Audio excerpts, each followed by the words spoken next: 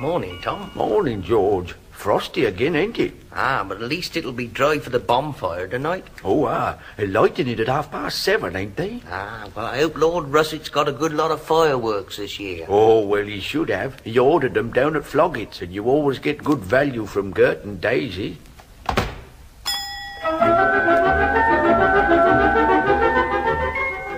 Ladies and gentlemen, the BBC presents Floggits with Joan Sims, Hugh Paddick, Ronnie Barker, Doris Rogers, Ron Moody and Elsie and Doris Waters.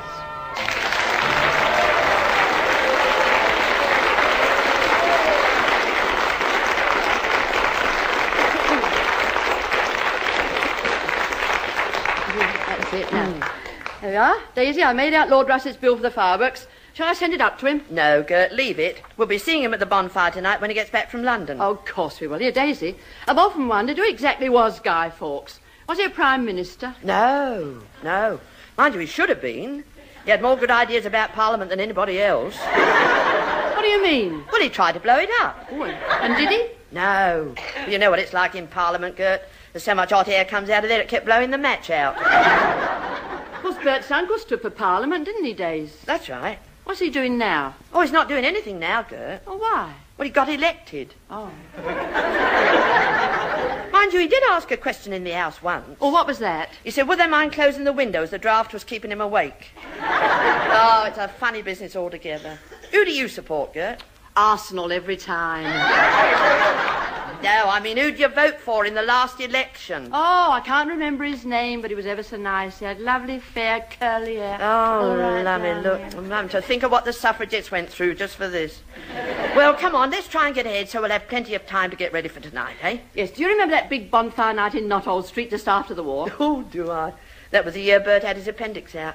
I remember sitting by his bed as he came round, watching the nurses' bonfire through the window. Then the doctor came in and pulled the curtains. Why? Well, he said he didn't want Bert to think the operation was a failure. That was the year he had a barney with old Mother Butler. Well, what about? Well, you see, she brought out an old armchair and Bert went to throw it on the bonfire. Oh, she was furious. Why? Well, she was still sitting in it. I say, I wonder how Mr. Niggle's getting on with the guy for tonight. Oh, I don't know. He's been very mysterious. All he'd tell me was it was going to be more lifelike than Cyril. Oh, I mean, that's not saying much. Here, that reminds me. Cyril ought to be back by now. He shouldn't be all day just taking the fireworks up to the castle. No, he's been gone long enough to take him up to Edinburgh Castle. But listen, are you sure you gave him the definite instructions? Oh, yes.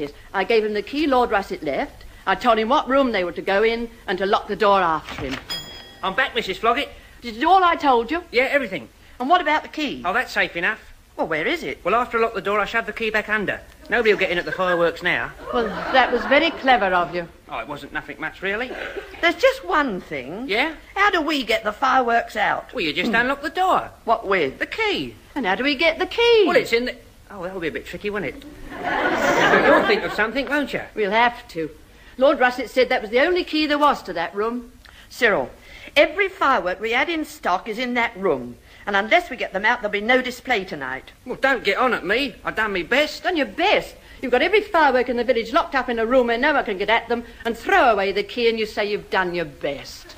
Well, none of us are perfect. Yes, but what are we going to do? Come on, we better get up there and get them out. Come on, Gert. All right. I'll tell you what, I'll put out the back in 10 minutes sign. Oh, are you closing the shop? Good. Why? Well, that means I can knock off and have an early lunch. Oh, no, you don't. Come on, genius. Up to the castle.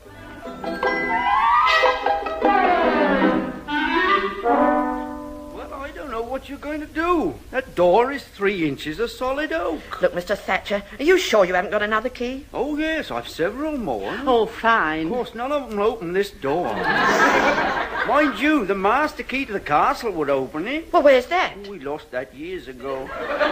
You won't get that door open without brute force. It's 3 inches of solid oak, you know. I'd have a go at it myself if it wasn't for my operation. Here, I could do that. I've seen them do it on the pictures. Seen him do what? Take a run at it and knock it down with my shoulder. This is something I must see. 3 inches of solid oak, you Here know. I come. Ready or not? Well, what have you stopped for? I just remembered when the bloke on the pictures did it, he broke his arm. You should have used your head. You couldn't have hurt that. Yes, 3 inches of solid oak, you know. You're not kidding. He's got the thickest head in... Oh, you mean the door. Mrs. Floggit, I just thought of something. Have you got a hairpin? Oh, don't bother about your hair, Cyril. Who's going to see you up here? No. I mean, we could have a go at picking the lock. Picking the lock? Oh, Cyril, do you know how to do it then? No, do you? Here, I've just thought of something. What? Just as well that boy didn't try and break it down. I saw a picture once and a fella broke his arm.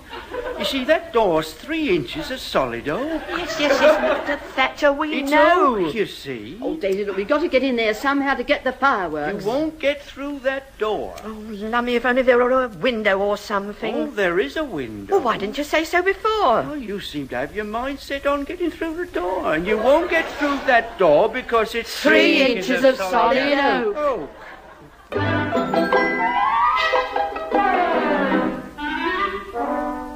Now that's the window. Oh, dear. Isn't it small? A human being couldn't get through that. Here, I bet I could. Maybe, but I was talking about human beings. Anyway, I don't suppose you could even get up there. Well, I've got a ladder, but you'll have to watch out when you step on the 3rd, 5th and 9th rungs. Why? They're not there. Here, if you give me a lift onto the edge of this water butt, I think I could just about reach it. All right, then, come on. Right. Yes. Have a go. Yes. Ready? Ooh. Up, Sir Daisy. Ooh. Go on, up, Sigurd. Ooh. There. Good lad, Cyril. Well, I'm on the sill. Shall I put my feet through first? Yes, that's best. Righto. Open it first. Oh, never mind. Well, can you get through now? Yeah, I think so. It's a bit tight, but I think...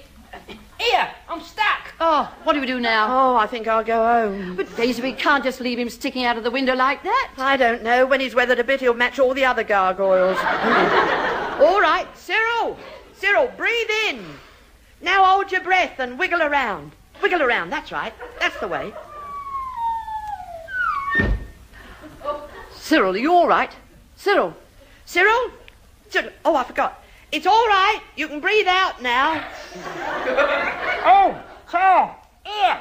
Getting half dark in here. Well, get the key and open the door. I can't see it. Just a minute, I'll strike a match. Cyril! Oh, no, don't! Don't! The fireworks!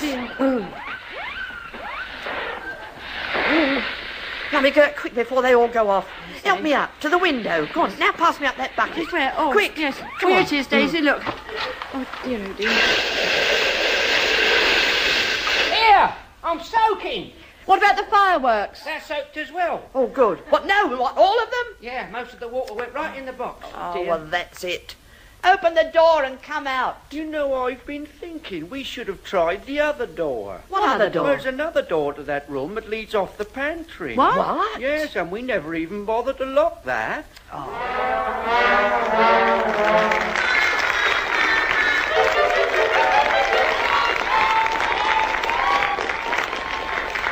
Hello?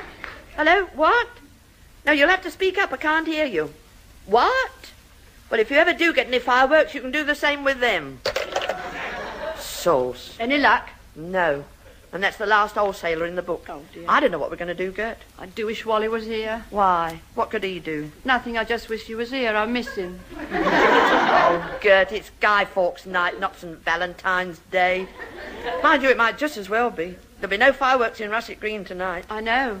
And think of it, they started these displays 100 years ago, and it's all our fault. Daisy, you can't blame us for that. We weren't here 100 years ago. All right, Gert. Sometimes I wonder if it's worth it. Daisy, here, Daisy, I've just got an idea. As if we didn't have troubles enough. Well, come on, what is it? Look, why don't we go around the village and ask everyone who's got fireworks if they'll sell them back to us? Gert, I don't want to worry you, but I think you've had a brainwave. Well, is that bad? In your case, it's unique. Cyril, look after the shop. We're going out. Cyril. Cyril. Oh. We don't have to worry. Cyril is his watchful self again. Ooh, it's a bit nippy this afternoon.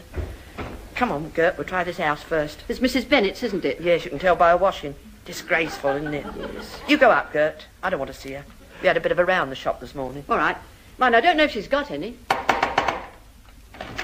Afternoon. Oh, good afternoon, Mrs. Bennett. Something I can do? Yes, well, you see, it's about some fireworks. Fireworks?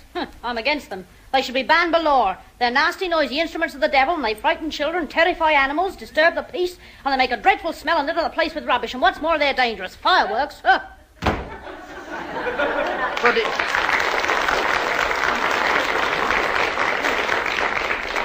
But did she have any? I don't know, she wouldn't say. Here we are, old Grandad Mole's. I know he bought some. Come on. Hello, Mr. Mole. Oh, where have you been? Well, nowhere. We've come to ask you about the fireworks. Oh, that's what I've always said. Eh? The ones we sold you, we want to buy them back. Oh, the poor fella. You have another go, Daisy. The fireworks you bought yesterday. Oh, was he on his bicycle? What about the fireworks you bought? Oh, yes. They keep them at school too long nowadays. Oh, lummy, Daisy. Oh, I think so too. He read it in a book, you know. Look, I'll have one more go. Mr. Mole, we wanted to buy back your fireworks. Oh, yes. It's the hot water that kills them. Oh, I give up. Come on, Gert. Bye-bye, Mr. Mole. Yes. Oh, by the way, those fireworks you sold me. We've got through. Yes? I set them off this morning. They were lovely.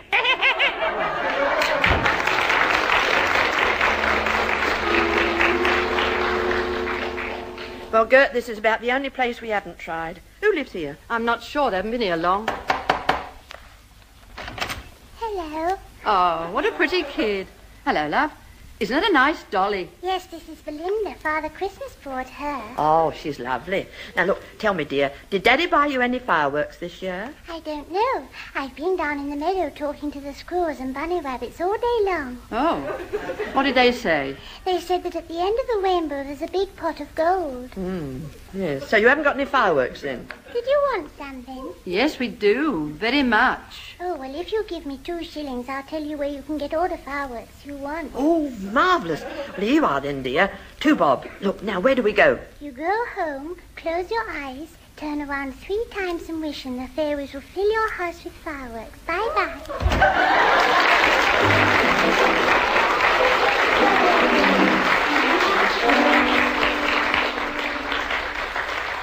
Well, Gert, nobody can say we haven't tried. Daisy, we'll still have the bonfire. Bonfire night's no good without fireworks. It's like television without Richard Dimbleby. Well, what can we do? Nothing. We've tried every shop in the district, every house in the village. There's nothing left to try. Here, Daisy. There's one thing we haven't tried. What's that? I'll have a go at anything. Well, close your eyes, turn round 3 times. Oh, Gert, that is a doll. Well, it's worth trying. I think the strain's been too much for you. Oh, no. Come on, Dave. Now, let's have a go anyway. Oh, well, you can if you want to. I'm not. Oh, no, look. We'll have to do it together. Oh, come on, Daisy. There's no harm in trying. Oh, all right. I might as well have me 2 bobs worth. All right. Now then, turn round 3 times. 1, 2, 3. Now recite this. What, together? Yes. Gert and Daisy, close your eyes, then you'll get a big surprise. Fairy, fairy, tell me true, what have you brought me? Hello, you 2. You must have turned round the wrong way, Gert. All we've got is a witch. Oh, Mother Butler, what do you want? I've just heard about your latest effort. Just about what I'd expect from you 2. Ruining bonfire night for the old village. It wasn't our fault. And anyway, it's none of your business. Everything in this village is her business. Now, don't you come the old acid with me, spoiling the kids' pleasure. If I'd my way, you'd be sent to Dundee. You mean Coventry, Digeri? I mean Dundee, Emma. It's further away. And don't interrupt. I'm sorry, Digeri. I don't want to cause no ill feeling. Call yourselves shopkeepers. You're indeficient, the pair of you. You can't even deliver a few fireworks without making a mess of it. Why are you so interested in it anyway? I don't care for myself. I don't much care for you either. I'm thinking of the poor little kiddies, what you've done out of their harmless fun. Ooh, hark at her, as if she cared. Now, don't try to put me off. Oh, dear, I'd something in my mind, and now it's gone. They probably got frightened in there all by itself. You're useless, you are. Now, Digeri. Shut up, Emma. You've got no sense of civic pride. You can talk, you've got no sense. Anyway, it was just bad luck. An accident can happen to anyone. Not to me, it couldn't. Well, hang on, we'll try and arrange one. Shut up, Emma. Oh, take no notice of her, Mrs. Smead. She's a fathead. Here, don't you tell her I'm a fathead. Oh, I'm sorry. I didn't know you were keeping it a secret. I reckon there's been dishonesty somewhere. Here, that's enough of that. I'll tell you what I'll do. Are you threatening me again? No, it's the same threat. Oh, get out of it. Go on. Oh, we're going. Come on, Emma. Let's get our fireworks ready. That's right. Go and get... Just a minute. Your fireworks? Yes, we bought a lot in strawberries last week. Well, if you're so keen on village pride, why don't you give them to the village for the display? Not likely. We paid for 'em and we're going to watch 'em. Come on, Emma. Righty-ho, Daddy.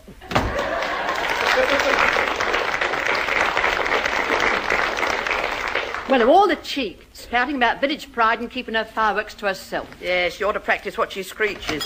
Excuse me, Mrs. Floggit. What is it, Emma? I hope you won't be offended because I don't want to cause no ill feeling. Yes. But I don't want the display to be cancelled, so I bought you some of our fireworks. There you are. Ta-ta.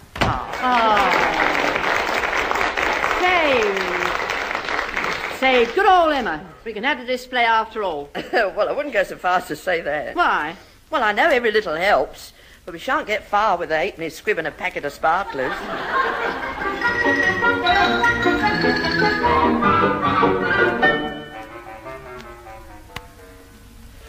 Bye-bye, Tom. Hear that, Gert? Tom says old Mother Butler's been going round telling everyone we ruined the fireworks on purpose. Oh, she's a menace. Why did she ever come down to Russet Green? Didn't you know? Our old man sent her down for a rest. She doesn't need a rest. No, but he does. Oh, Gert, there must be something we can do. All I can think of is to leave the district. Hello, ladies. Tinkle, tinkle. Here I am again. George Bell, the shopkeeper's friend. Oh, Mr. Bell, I didn't see you coming. You did give me a shock. Oh, sorry, but I'm one of the electric bells. Get it? Shock, electric bells, eh? Yeah, Mr. Bell, yes. Oh, thank goodness. Look, listen. Does your firm sell fireworks? No. Mind you, they'll give me a rocket if my sales go down. I'll tell you what I have got in the van, though. Some crackers. Firecrackers? No, cream crackers. With a cheesy flavour. Yes, like some of your jokes.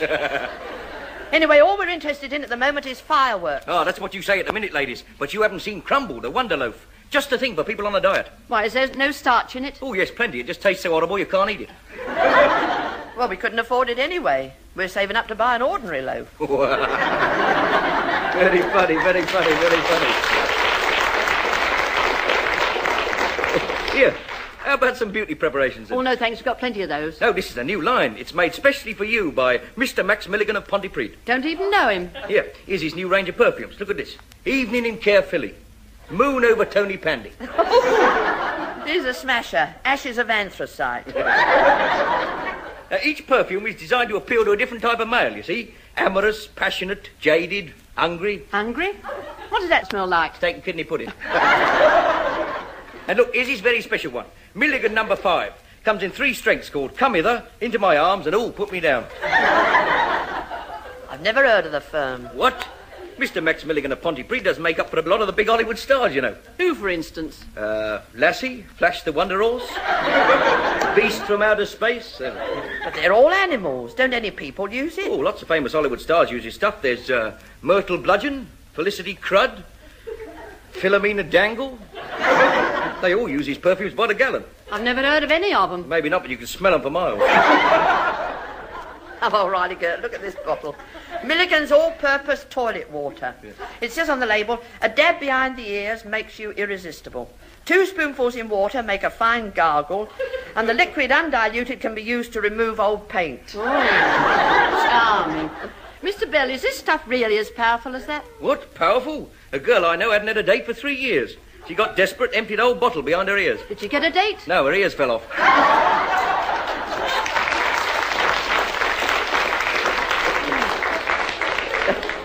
Oh, in that case, we're not really interested. Now, why not go over to the Red Lion and try and sell some to Greta? Oh, that's a good idea. If she won't buy a bottle of my stock, I can buy a bottle of hers. Yeah, be seeing you. Cheerio, tinkle, tinkle.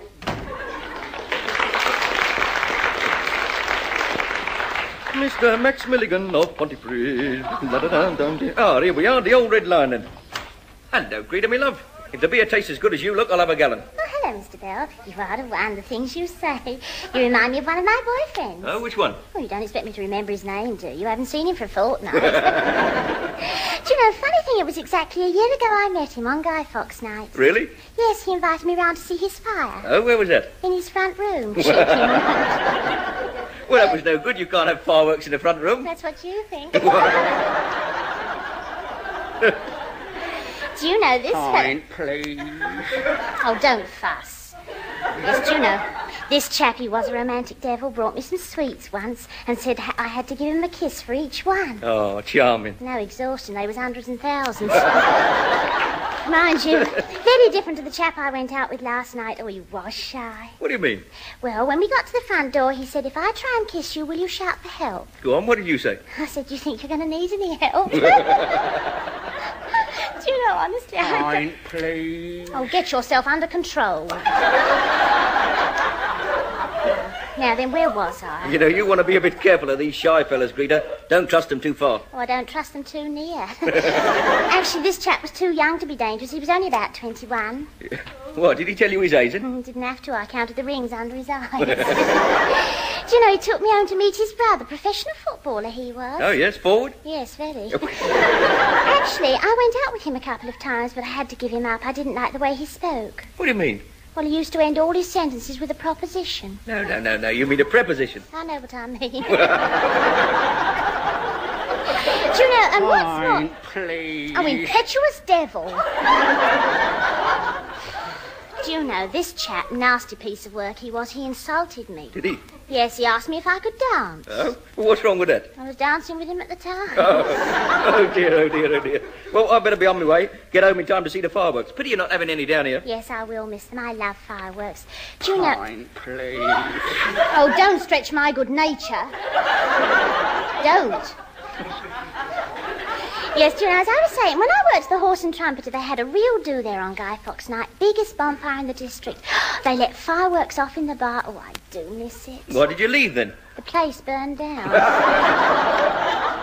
Oh, look. Well, I'm off. See you next trip, Peter. Cheerio and tinkle. Pint, please. Righto, Tom, I can deal with you now.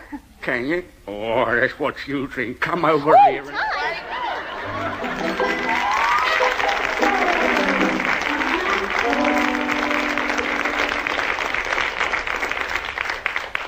Well, I made out the poster cancelling the display. Shall I put it up? What have you put? I'll read it. The firework display on the castle lawn that will be held at 7:30 will not be held. There. But what did you want it would be held for, then? Well, that's because some people didn't know it was to be held in the first place. Well, if they didn't know in the first place it wasn't going to be... I mean, if it wasn't in the first place going to be... Oh, never mind, Gert. Put it in the window. All right. You know, it's a shame about the children, Daisy, isn't it? They look forward to Guy Fawkes night. Yes, they look a long way, too. They've been asking for a penny for the guy since August. No, it's not the children I'm thinking about. They can always find something to set light to. Good afternoon, ladies. Hello, Mr. Niggle. You can destroy that poster, ladies. All is well. There will be celebrations tonight. Why? I've been working in my shed all day. Oh, lummy. That's enough reason for a celebration in itself. Using my expert knowledge of the sciences, I have evolved the Niggle multi-purpose pyrotechnic. Oh, that's no good to us. We want fireworks. No, you don't understand. I have produced a very huge combustible explosive which generates the ornamental display. Now, do I make sense? Well, you never have since we met you, but why should you start now? Ladies, I have made a firework. A firework? Still, one's no good to us. Precisely, but this is no ordinary firework. Well, Gert, one of us has got to be mug enough to ask him. Mr. Niggle, what does it do? Well, now then, as soon as the blue paper is ignited, it leaps explosively across the ground like a kangaroo. You see, in the bottom, I have crackers. Have crackers? Lummy, you are crackers. Then it sits up on end and shoots forth a column of multicoloured sparks. Following that, it spins round on its own orbit, presenting in coloured smokes a pictorial representation of the Battle of Jutland. At the same time, patriotic music will be heard. And how did it do that? Oh, it don't. Cyril stands behind it playing his mouth organ. What does it do at the end? Oh, at the end, it whizzes high in the air, circles the field, and finishes by writing Rule Britannia in green flame. Ooh. You mean that little cylinder on your handcart can do all that? Well, I don't know. I haven't tried. But wouldn't it be lovely if it could? Let's go outside now and try the prototype. I shall need a box of matches and a large piece of cheese. Cheese? What do you want that for? I'm starving. I've nothing to eat since tea time, and it's 4:30 now. Oh, come on. Well, there she is, ladies. Now, I'll place her down here. Oh, I do hope it works. Mr. Niggle, if it does, can you make any more? Oh, hundreds, ladies, hundreds. Oh, what a relief. Isn't marvellous, that isn't it? Yes, wonderful. Oh, lummy trouble again. Now then, what bit of mischief are you up to on Emma's bit of pavement? Mind your own business. Come on, Mr. Niggle. Emma, there's goings on out here. Oh, good, I'll just get an hat on and I'll be out. Yes, a chilly business being nosy. Right, ladies, here we are. Now, stand back.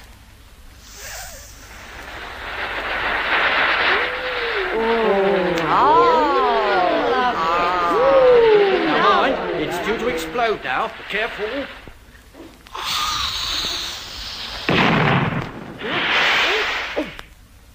Where's it gone? I don't know. It dazzled me. It works amazing. Oh, I didn't think much of that. Yeah, doesn't it turn warm? I'm sweltering.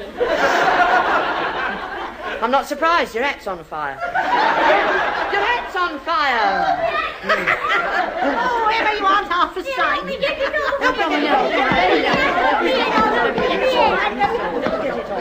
Oh, there you are. It's out now. But the heat's melted all the waxed fruit. Oh, it is a mess. Oh, Emma, you're a scream. You've ruined it. You've got a wonderful sense of humour. What do you mean? Well, it's your hat.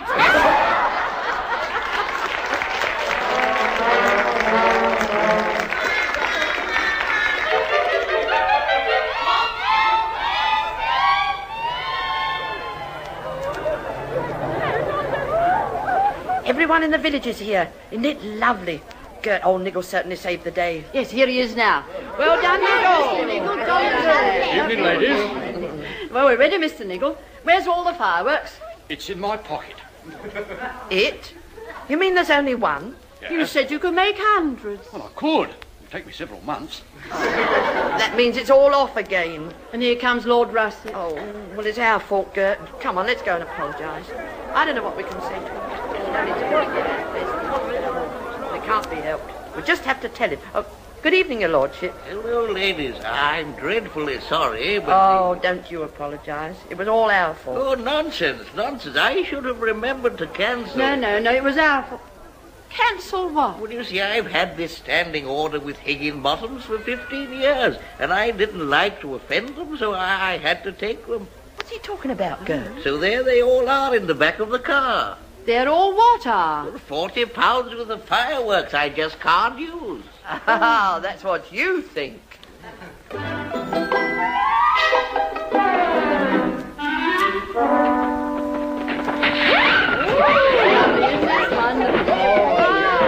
Lovely, isn't it? Oh, Yes. Oh, it's been a lovely evening, hasn't it, Days? Much nicer than a Guy Fawkes night in London. Gert. But everything's different down here somehow. Now, look at the way everyone lives. Gert. Just wandering along, never giving two hoots for the time. Gert. Taking things just as they come, you know. One day much the same as another. Yes, it's just as well, really. Gert, do you realise they're out there celebrating Guy Fawkes Day? I know. But it's only November the 2nd. Well...